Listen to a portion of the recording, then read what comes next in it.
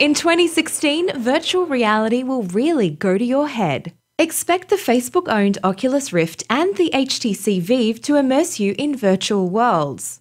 Microsoft's augmented reality headset HoloLens is also on the way.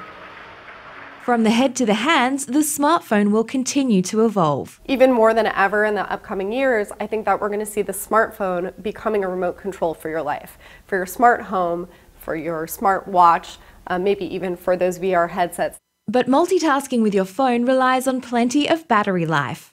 Energous has developed a transmitter that can wirelessly charge devices within 15 feet if they have this tiny receiver inside. So when you walk in your home, it's going to start charging your device automatically, but we allow you to prioritize what charges when as well. Apple is set to make refinements to existing products, including the Apple Watch and iPhone. With the iPhone 7, there's talk that Apple could get rid of the home button. That could allow them to have a bigger screen, but in the same size device. There's also talk about them removing the headphone jack. Your smartphone will also integrate more closely with the car through Android Auto and Apple's CarPlay technology. We could see more partnerships with traditional car makers, though, to get their CarPlay software into the vehicle and kind of power the infotainment center and the dashboard of your car. As for self-driving cars, they may not be ready for prime time, but in 2016, companies like Google, Tesla and Ford are set to make inroads.